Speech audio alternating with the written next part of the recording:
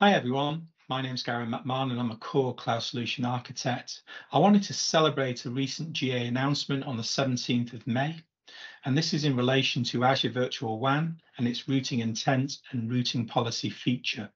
Now I say celebrate because I inherited one or more customers that were early adopters of vWAN, and they quickly ran into a limitation, which is a lack of secured hub cross-region capability. Now, in terms of the history regarding this, I just wanted to firstly show a workaround solution which was solid, albeit required the customer to make use of UDRs and static routing in both the actual route table of the virtual hub router and static routes on these connection objects. Now, the situation was improved when we introduced the BGP pair feature, meaning what we're looking at here is the workaround, an NVA VNet with indirect spoke VNet architecture. Now, thankfully, as of the 17th of May, we now announce routing intent and routing policy. Again, the limitation is lifted. Customers now can deploy secured hubs. Now, those are hubs where you have placed either Azure Firewall or third-party NVA, or even integrated third-party security provider solutions like Checkpoint, iBoss, Zscaler, inside of these secured hubs. So here's just the big picture view. Just consider a single virtual WAN with multiple secured hubs. Now, in terms of additional terminology, we speak of branches. Now, these branches could be, as shown here, a remote user via point-to-site VPN, could be a branch office either via VPN site-to-site, IPsec, or more fashionable SD-WAN integration. Or lastly, it could be a main data center connected via ExpressRoute. So these are the branches. Now, the promise now with vWAN is this globally fully meshed network capability. So where I'd like to go next is just this solution image, which I've now implemented in my own subscription. And I just wanted to walk through these three flows, actually. So look here, the first flow is where I have a VNet, which is connected to its hub in UK South. But the traffic is destined, as you can see, to a VNet, which is in East US 2. Now the feature's gone GA with routing intent and routing policy, this is doable. So the traffic would go from the UK South VNet to its local hub and firewall, which would need to allow the flow through to the remote firewall in the remote hub over our backbone. So subject to firewall policy, again, that flow will hit the target. That's flow one. Now, flow two is where I've then mimicked a branch office. I've created an isolated VNet, which is not connected to the hub. Instead, I use routing and remote access service to establish a IPsec VPN tunnel into a gateway of the secured hub, in this case in West Europe. From there, traffic would be at the mercy of the Azure Firewall inside of the secured hub, which knows of the trusted address space. So in this example, 10.050/24 is permitted through to the target, which is a VNet in West Europe. Now, lastly, just adding a bit more sort of complexity, flow three is where the branch office lives in the UK, but the user wishes to target a producer or target in East US 2 regions. So here we can enable through vWAN, the UK branch office would connect over site-to-site VPN into the gateway, pass through its local firewall over our backbone to the remote hub and firewall, which is then allowing that flow through to a VNet, which is in an opposite region to the user.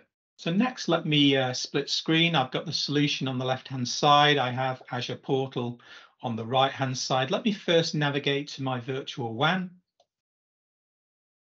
So as you can see at the top level, the icon denotes a secured hub in UK South, West Europe, East US 2, as shown in the drawing. If I scroll far enough to the right, you can see evidence of two VPN sites.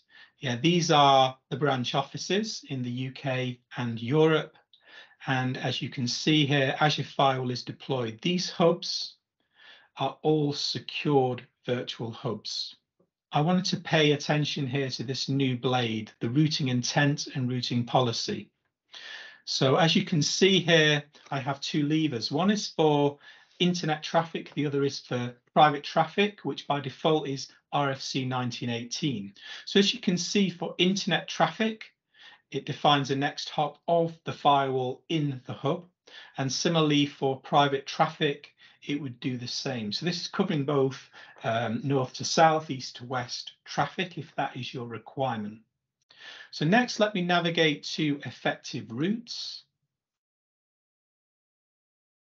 Now, the first thing to draw your attention to is in this drop-down, you've got the option of Azure Firewall.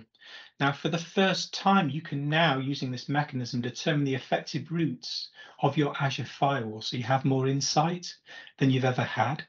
But in addition, I'm going to go to route tables because I want to look at the default route table of my hub, of my virtual WAN. Okay, so what I'm showing here is the effective routes of my secured virtual hub.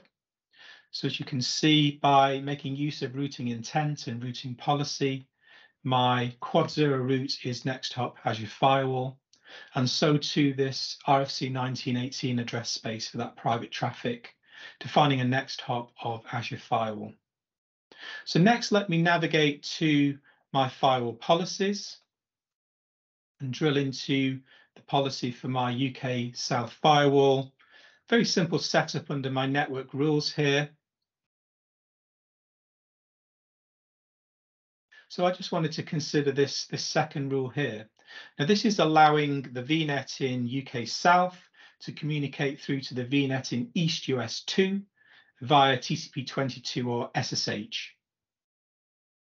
So again, 10.0.60/26 is here, and 10.0.80/26 is the prefix of the VNet in East US 2. So again, this is allowing that flow 1. Now, the key thing to state is obviously you have to configure both ends. This is allowing the traffic to egress the firewall over our backbone to the remote hub and firewall. So next, let's just back up and have a look at the policy for East US 2 firewall and its network rules.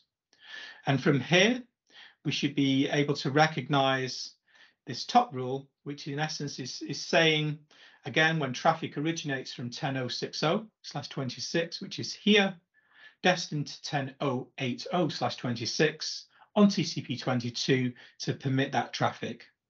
Now I have similar rules to allow flow 2, which is from the branch office address space in, and flow 3, which would be from the UK branch office through to a VNet, which is in the opposite region. So again, just the power now of this any-to-any connectivity, VNet to VNet, VNet to branch, branch to branch, etc. And next, let me hop onto my VM, which I've deployed inside of the UK South VNet. As you can see, I have a 10.06.4 IP, which is exactly here. Now for flow 1, I'm targeting 10.08.4. So using a simple SSH test,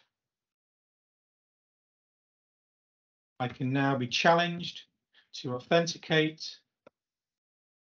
And as if by magic, I'm now on a VM which is in East US 2 region with 10.084, which is the IP here. This is the first flow.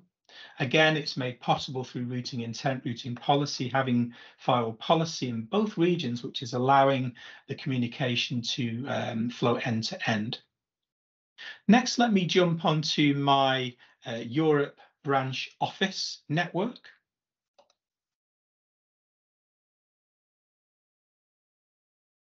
So just to evidence, I have an IP 10.05.4, which lives within this Europe branch office prefix. This traffic should, through firewall policy, come over the tunnel, be permitted through the firewall in West Europe to its target of 10.07.4. So again, using a simple SSH test,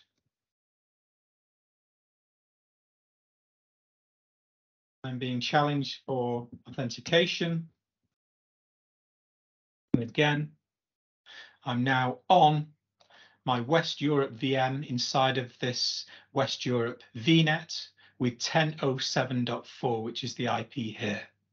So hopefully this has helped to educate in terms of just why I'm wanting to celebrate the GA which happened on the 17th of May. Thank you very much for your time.